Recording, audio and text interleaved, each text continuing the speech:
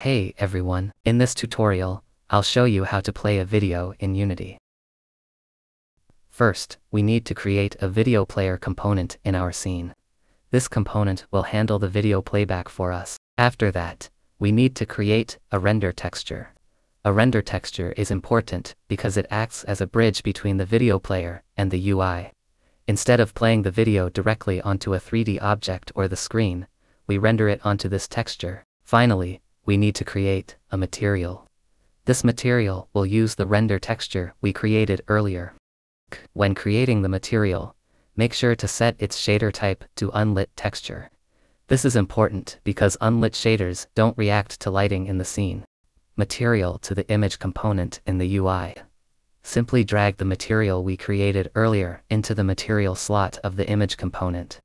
This will make the video appear on the image, using the render texture as its source. Thanks for watching. I hope you found this tutorial helpful. See you in the next video.